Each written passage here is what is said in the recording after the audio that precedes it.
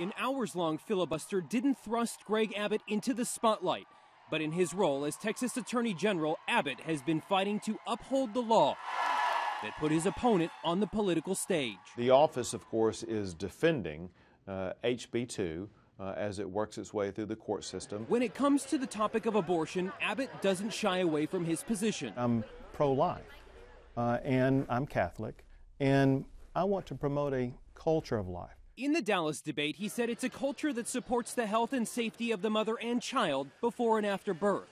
Speaking about the new regulations, he says HB 2 makes clear it's intended to improve the health and safety of women who go through the procedure, and it does more to protect innocent life. It also ensures, consistent with constitutional mandates from the United States Supreme Court, that a woman still has 5 months to make a very difficult decision. At the moment, Abbott staved off attempts to overturn the state's new sweeping abortion regulations in House Bill 2, just last week winning the latest round with the U.S. Fifth Circuit Court of Appeals. 8 clinics now in Texas. Many have questioned, does that really improve women's safety?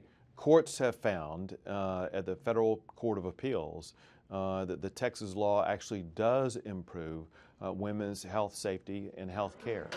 Covering the Abbott campaign, ADAM RACUSIN, KITV News.